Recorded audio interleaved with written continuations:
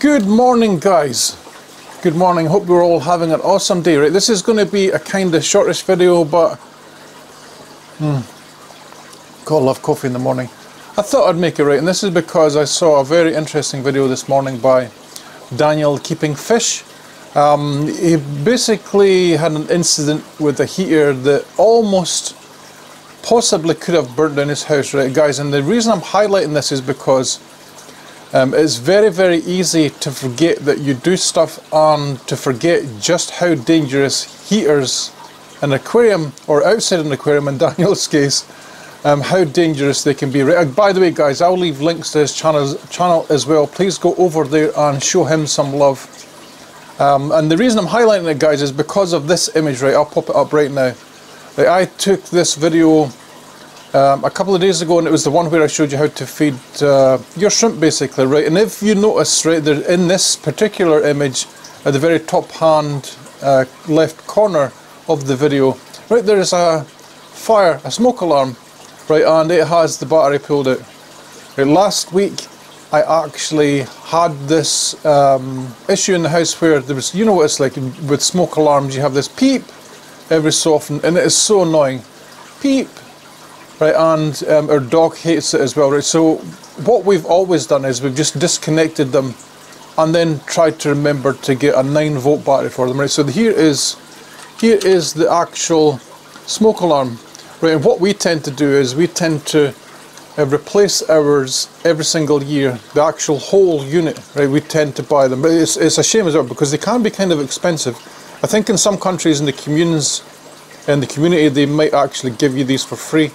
But here in Norway, I think they're like, I don't know, $20–30 each, something like that. So what we tend to do is, if they're under a year old, is we'll just get another battery and we'll see if it stops the peeping. If it doesn't stop the peeping, you need to buy a new smoke alarm, right? And I think with ours, actually, to be fair, I think with this one in particular, I think it was a pack of 5 that was something like $50, something like that, right? So make sure that you get your batteries changed. And remember to do it, guys, right? Because the reason I'm bringing this up is because that video, the little clip that I just showed you, that was a week ago. Right? So I've not had a smoke alarm in my shrimp room for a week, and that is just flat out dangerous. You guys all know my feelings about heaters and aquariums because, yeah, to me they are death traps. Daniel's video highlights this more than ever, that I can't get how nowadays that they can't make a heater that if it overheats, it switches off completely, properly. If it's outside of the tank, if you forget to put it in. And like in Daniel's case, where he plugged a plug in, but he didn't actually have the heater in the tank. Why does the heater not just switch off completely? Why does it have to go into the state where it's going to start to go on fire, melt the plastic, damage anything in your house, cause smoke damage, the lot, right? Why are these things so dangerous? So I really don't get it. I don't think in the aquarium community that we talk about this enough, where, yeah, we really need to highlight the issue that heaters are deadly, right? In my time on YouTube, I've had at least 4 fail. I've had at least 2 shatter in the tank. I've had one in the Sulawesi tank that was already broken. That might have been like a manufacturing issue or whatever, but the heater was still on, right? I was getting electric shocks from that said heater. Right, and then after we had the Jaeger heater that didn't have a controller on it, that overheated and it killed the entire tank. I've had issues in the past where I've had more electric shocks.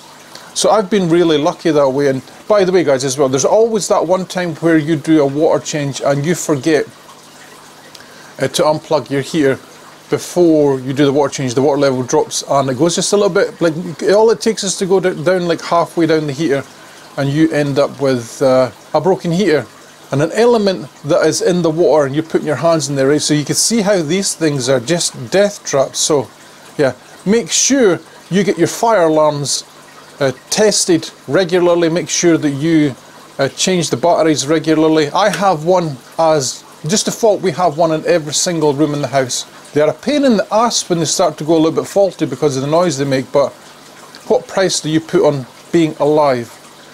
What price do you put on being alive? So today is the last day I will ever have a heater in my room. I had one in the bottom tank here that was on the floor because it was always that tiny little bit colder in the winter. But yeah, I'm no longer going to have a heater in my shrimp room at all. This was the very last one, right? So to make sure I don't use this, guys, and I'm going to make sure that no one else ever uses this, I'm just simply going to cut the cable.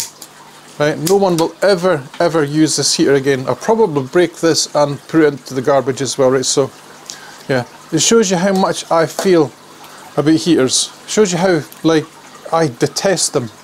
I still can't believe that in 2022 they're not like ultra safe. Now some of you guys will also say that you can put controllers on them. I have my own controller that I had on a Jaeger heater here, but guys, I just figured that it wasn't worth all the hassle, right, of trying to DIY stuff. And you know, you can, as guys have already told me, you can buy Inkbird ones, you can buy decent temperature controllers, but guys, you're talking about a heater that costs 20-30 bucks, and then you're trying to buy an Inkbird controller that will, in Norway anyway, that will cost me probably $50 to $80 for a heater. So that leads me on to the question, right, do you really need a heater in your shrimp room? The answer is no.